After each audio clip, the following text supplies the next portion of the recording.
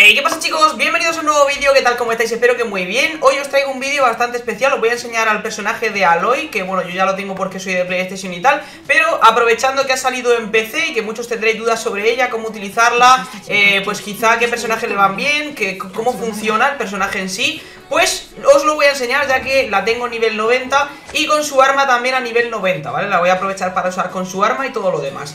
De artefactos, de momento yo le llevo mitad nómada del invierno y mitad gladiador, ya que bueno, pues depende, va a pegar físico o daño crío, entonces la llevo un poco polivalente. También se puede llevar de otras formas, con full de nómada del invierno, yendo a permafrost. Se puede llevar, bueno, de diferentes formas, con nobleza incluso, depende cómo la vayamos a usar. Pero en principio le voy a utilizar como DPS polivalente ahora mismo, en la cual podemos ir a derretidos o a permafrost o de una forma o de otra. Evidentemente si vamos a permafrost, pues quizá va a ser mejor full del nómada. Si vamos a utilizarla de support, quizá mitad nobleza sea incluso mejor. Vamos a ir viendo un poquito. Lo que es la build la dejamos un poquito en el aire. Básicamente lo que tenemos que hacer es potenciar su daño de crío, sobre todo si la llevamos de support, su daño de crío únicamente. Y si la llevamos de DPS, pues también un poco el daño físico, ya que depende, vamos a hacer un poquito de daño físico, un poquito de daño crío. Ahora os explicaré de qué va a depender todo esto. Simplemente, si os gusta el vídeo, espero que lo reventéis a like, que vamos a estar en directo esta noche explorando todo lo de toda la isla nueva y todo eso, que bueno, de hecho estaré ya en directo cuando estén viendo esto. Y pues nada, que le daremos mucha caña, seguramente terminemos hoy la isla entera y si queréis por allí estaremos probándola también un poquito más. Así que bueno, os voy a explicar el personaje, simplemente como he dicho, espero que os mole, que os suscribáis si no lo estáis y todo lo demás. Bueno, los talentos los llevo al 6 y como digo, arma al 90 y personaje al 90. Entonces, ¿cómo funciona este personaje? Es un personaje que en principio pega daño físico, ok, con las flechas, pero cuando utilizamos la habilidad elemental tiramos unas bombitas que cuando explotan 4 de estas bombitas, nuestro daño se va a convertir en daño crío, ¿vale? El mejor personaje con el cual vamos a funcionar con las bombas es Sakarosa. Es de los que he visto yo el más útil, ¿vale? ¿Por qué? Porque cuando tú usas, por ejemplo, a Kazuha, bueno, esto ya lo tengo más o menos probado y os voy a explicar el sentido y el porqué, ¿vale? Cuando tú pones a Kazuha y tú tiras las bombitas de Aloy, lo que vas a hacer es juntarlas todas de golpe y entonces automáticamente van a explotar. Cuando toques una van a explotar todas y no te va a sumar todos los efectos que nos consigue las explosiones, ya que cada una de las explosiones con un cooldown, esto es lo importante, ¿vale? Que tenemos un cooldown que es de, ¿cuánto? 4 cargas, se obtiene una carga de inducción cada 0,1 segundo, ¿vale? Es muy poquito cooldown, pero si las juntas todas, lo que va a pasar es que van a explotar todas a la vez y no te va a bufar tanto, ya que cada una que vaya explotando te va dando ataque y te va dando daño, no recuerdo si era ataque o daño crío, pero una de esas dos, y pues cada vez te va a hacer que vas a pegar más y demás.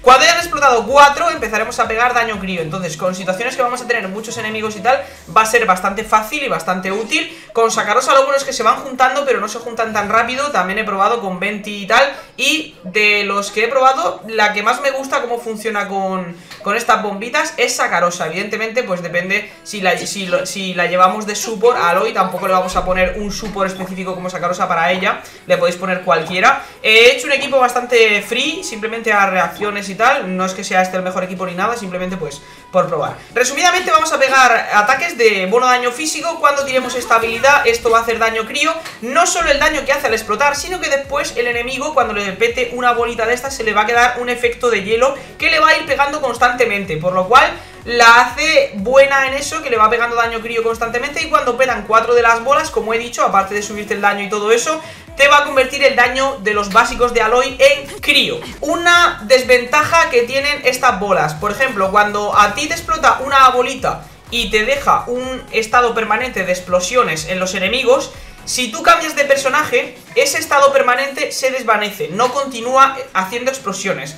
Me explico bien, si tú tiras esto y cambias de personaje, las bolas sí explotan y sí hacen daño a los enemigos, pero el estado permanente, que se quedan afectados por esa bola de hielo explotando todo el rato, se desvanece, ¿vale? Esto, bueno, a no ser que lo hayan cambiado con la actualización o algo, en principio lo que es la propia explosión de las bolas sí se mantiene, pero el daño permanente durante X segundos sí que desaparece cuando hacemos la rotación, ¿vale? Por lo cual, de su por ahí pierde un poquito. Para mí, evidentemente, va a ser un personaje de regalado, por así decirlo, está bien, está aceptable, pero pues tiene cositas, ¿no? También que dependa de convertir el daño de los básicos en crío cuando exploten 4 bombitas, pues hay situaciones en las que lo vas a conseguir y situaciones en las que no, por lo cual es otra cosita que, bueno, pues ahí está, no está mal, pero bueno. Luego, la ulti es un tortón bastante importante que puedes llegar a pegar 5K, 200 casi todo a derretidos y bueno, pues está bastante bien, es un tortón bastante bueno. Vamos a pelear un poquito con ella para que la veáis, ¿vale? Vamos a hacer un poquito... Tiramos esto, vamos a intentar juntar un poquito las bombitas con Sacarosa. Y vamos a tirar aquí un tortón si podemos. ¡Pum! 30k sin hacer crítico, 30k, claro, el problema, ¿sabes cuál es? Que le he puesto este arco y le he dejado sin probabilidad. Bueno, no va mal, le vamos a poner el ala celestiales. Vale, no puedo cambiarle el combate. Es por hacer más críticos, porque le tengo baja probabilidad, ya que antes llevaba el ala celestiales y todo eso. Se me va a morir en cualquier momento Sacarosa, porque la tengo sin subir. 19.000 de daño pega él. Este no está mal, la verdad. El personaje, pues yo qué sé. A básicos, evidentemente a básicos físicos sí que es, pues, regulera, ¿no? Podríamos decir que a básicos físicos, pues, como no convirtamos el daño en crío, vamos a sufrir bastante de daño.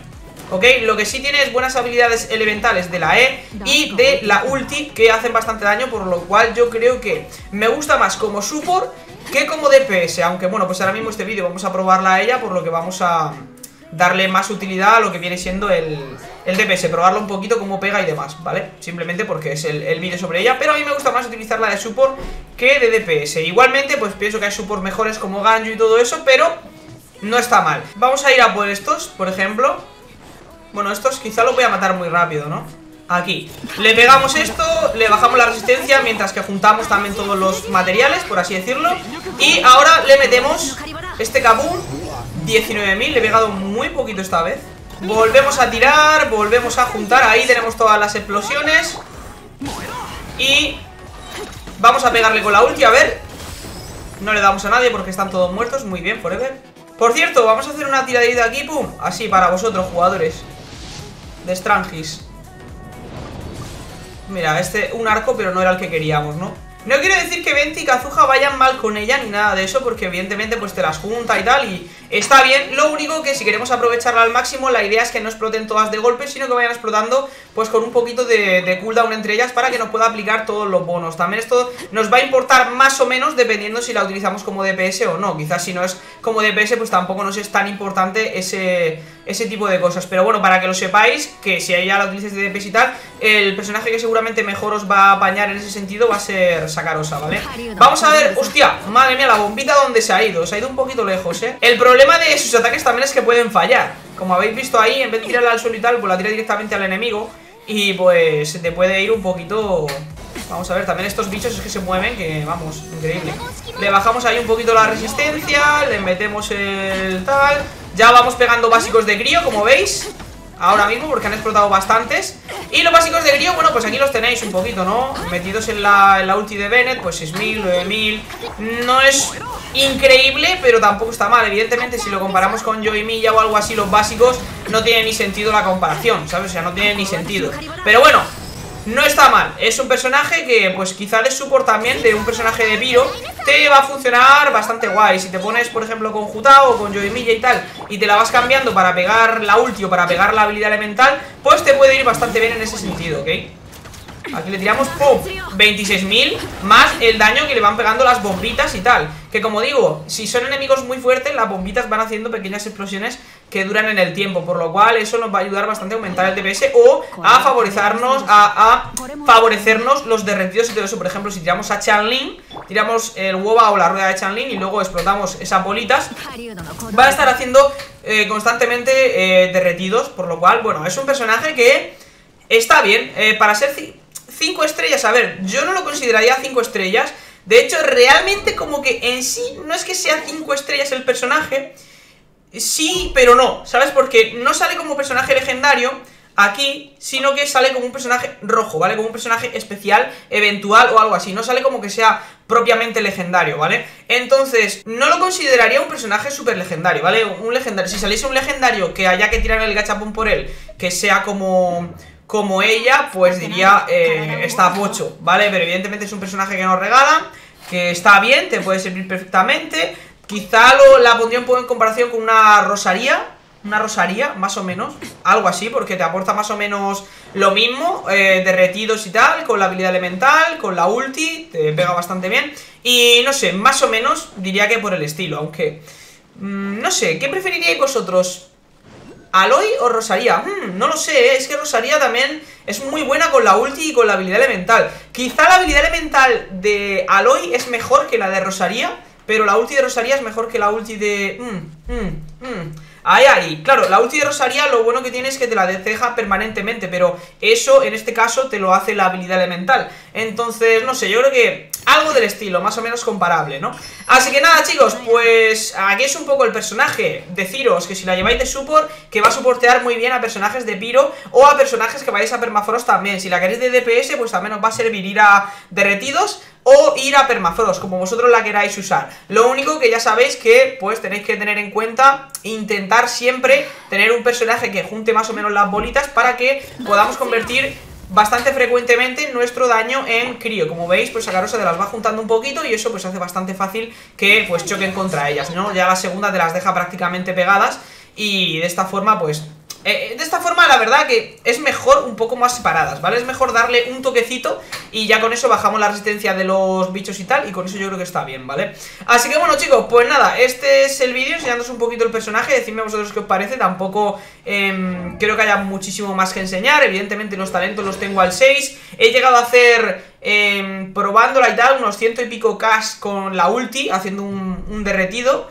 Y bueno, pues yo creo que evidentemente ahora mismo le llevo un arco que es moradito. Si le hubiese puesto un legendario pues habría hecho más daño y todo eso también, eso que lo tengáis en cuenta.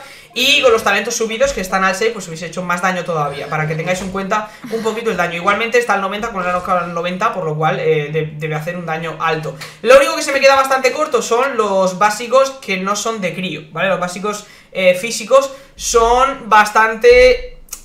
bueno, ¿vale? Pero bueno, es lo que hay. Tampoco es normal que no nos regalen un personaje que vaya a estar más roto que un personaje legendario que sea de pago. O sea, no tiene ningún sentido, ¿vale? Así que bueno, yo creo que está bien. Le pongo un aceptable. Hay personajes mejores y pues seguramente hay alguno también peor. Así que nada, espero que os haya gustado el vídeo. Si es así, reventad el like, suscribiros si no estáis. Y nos vemos en la próxima. Y nos vemos en Twitch, chicos. Hasta ahora.